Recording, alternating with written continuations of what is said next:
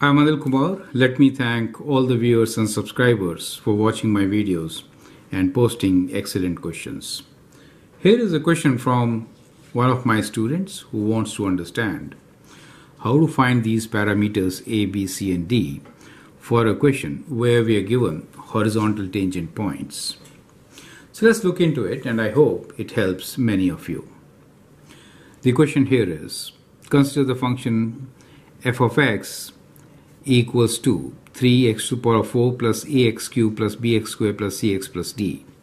Find constants a, b, c and d such that the graph of the function will have horizontal tangents at -2, -73 and 0, -9. Part B is, find the third point where the graph will have horizontal tangent. C is analyze the 3 points for local maximum or local minimum.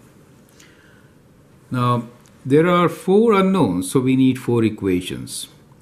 We have 2 conditions given. One is horizontal tangent at 2 points. That will give us 2 conditions. And the points themselves will give us 2 other conditions, correct? So they should help us to find the solution. So first let's use these points. So let's find what is f of 0 equals to. If I substitute 0 here, I get this as equal to 0 plus 0 plus 0 plus 0. Since x is 0, right? Just the value d, and the value of d is -9. So this is equal to -9, correct? So that gives you one result, which is d equals to -9. Okay, so let's write down this d equals to -9 as one of our results. Okay, let's substitute -2 now. So f of -2 will be what? -2 to the power of 4 will be a positive quantity. So we have 3 times 2 to the power of 4, which is 16. This will be a negative quantity, -8a. This will be positive. 2 square is 4. And this will be negative, so -2c. And since d is 0, so I'm just writing, d is -9, so I'm going to write here -9. Is that clear to you? Right? So that is what we get for f of -2, since d is -9. And we know this value of f of -2 is -73. So this is all equals to -73. Does it make sense to you? Correct? Now, from this condition, we'll get an equation for A, B, and C, right? So we could get one equation. Let's get this. 3 times 16 is 48. And this is -8A plus 4B minus 2C minus 9 equals to -73. Bringing the constants to the right side, keeping the unknowns parameters on the left side, we get -8a plus 4b minus 2c equals to -73 plus 9 minus 48. Good. So, well, we can do this math. We'll do it later. But first, now let's also work with the derivatives. Since at 0, we know it's a horizontal tangent, so the value of c can be 0, right? So we'll work with the derivatives first. So the derivative of this function is what?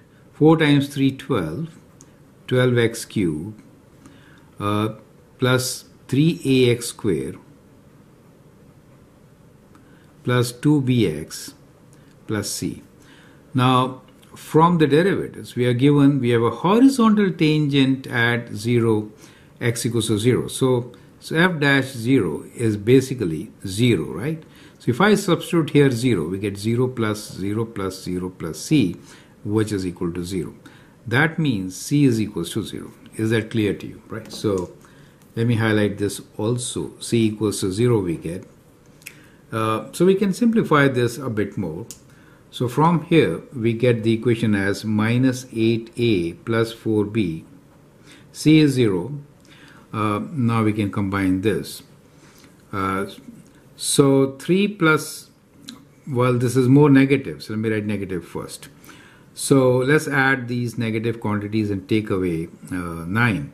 So 3 plus 8 is 11. Take away 9 will give us 2, right? So we get 2 here. And then we have 7 plus 4 as again 11. Okay, so it is 112. So we get this quantity as 112. Okay.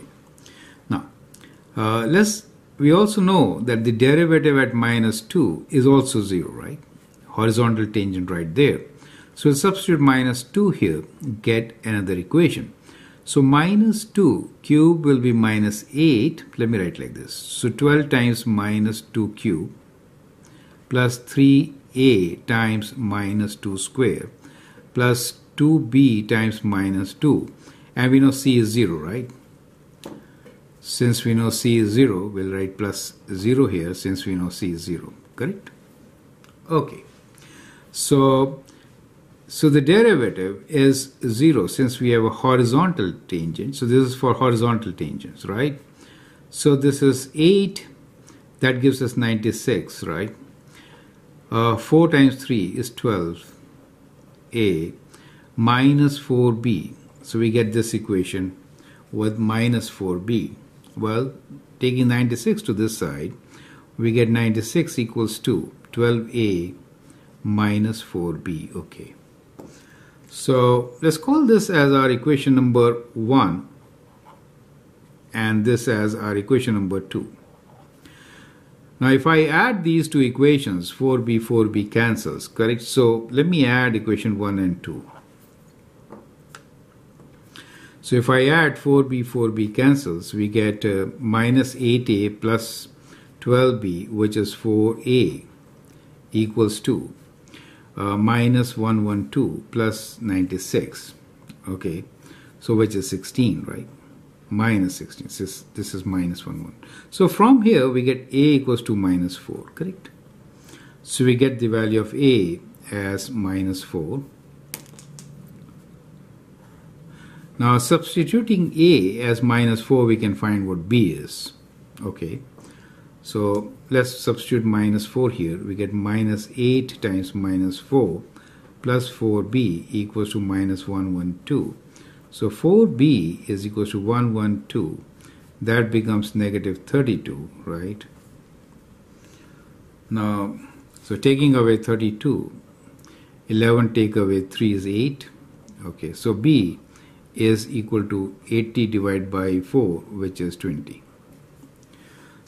Well, this was minus 112. I did a mistake here. So minus 112 minus 32. So that becomes minus. We get 4 and 3, 144. Right? So the value of b will be minus 144 divided by 4, which is 4 times 3 and then 36 with a negative sign, minus 36, right? So we get b as equals to minus 36. Okay. Minus 144 divided by 4, right? So we get our equation and we can write f of x as equals to 3x to the power of 4 and a value is minus 4 minus 4x cubed. B is minus 36 minus 36x squared. C and D. C is 0 and D is negative 9. So we get negative 9 here, right? So that becomes our function. Is that clear to you? So that is how we could find the values of A, B, C and D. So clearly we have our solution, which is, let me highlight all these values, right? So A is minus 4, B is minus 36, D is minus 9 and C is equals to 0. Okay. Part B is find the third point where the graph will have a horizontal tangent. So basically in the derivative of our function, which is 12x cubed plus 3ax squared plus 2bx plus c, we can now substitute the a and b value and find the third point, right? Okay, so let's do it on a fresh page. So clearly we found our equation f of x as equal to 3 3x to the power of 4. This was minus 4x cubed minus 36x squared, and that was minus 9, correct? So these were the values.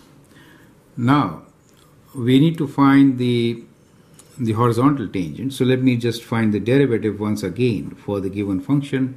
So which is 12x cubed, and here we have minus 12x squared, and then we have minus 72x.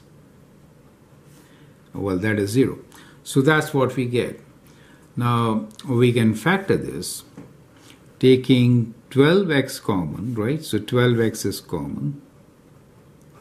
So we get x squared, and here we get minus x, minus 1 x, and here we get 12 times 6, so we get minus 6.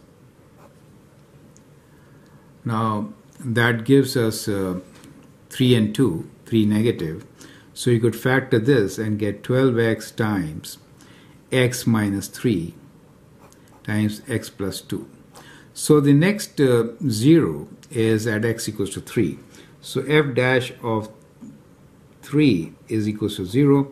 So that is the third point where we have a horizontal tangent, right? So if I substitute 3 here, so what do we get? So f of 3 is what? That's what we need to calculate now.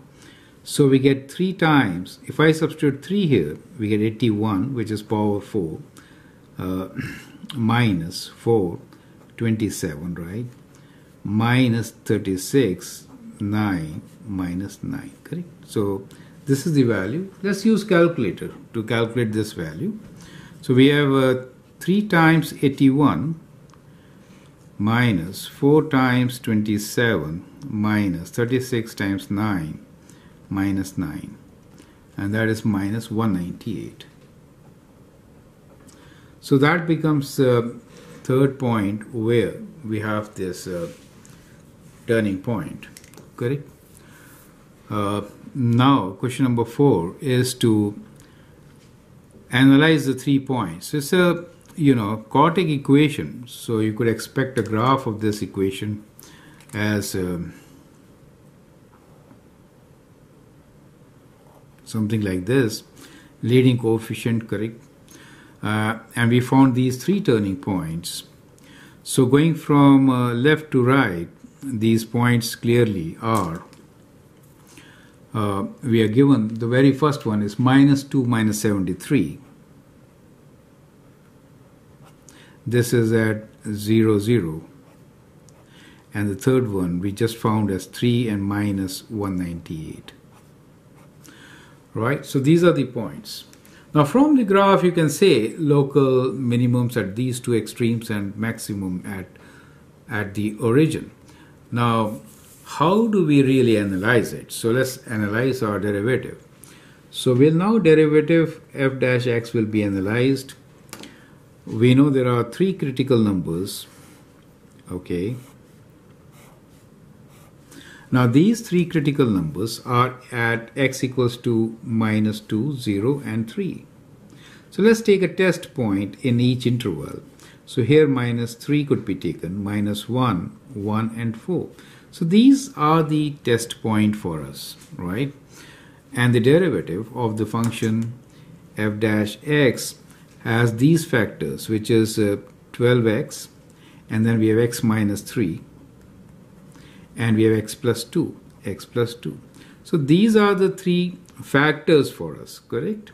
So when I substitute a negative value, this will be negative, this will be negative, that will be positive, this will be positive. In x minus 3, if I substitute negative 3, it becomes more negative. Minus 1 is also negative, 1 is also negative, and 4 will make it positive. In x plus 2, this will be negative, and these values will be positive. Now, if we multiply these 3, what do we notice? We notice that in this case, 3 negatives, 2 negatives, 1 negative, all positive, right? So the nature of the graph basically is negative means the graph is decreasing in this interval, right? it is increasing, that is positive, decreasing, and then again increasing, correct? So that clearly means that at equals to minus 2, we have a local minimum, right? So we have minimum here, we have a maximum here, and we have a minimum at x equals to 3. Is that clear to you? So that is how we are going to analyze the 3 points. Perfect. So from this analysis, we can now write down our answer that we have a local minimum at x equals to minus 2 and 3, right? And we have local maximum at x equals to 0. Is that clear to you? So that is how you could answer this question. I hope the steps are absolutely clear. Feel free to go through this once again. And if there are any doubts, you may just post them and I'll provide you with additional help. Thanks for watching and all the best. Thank you.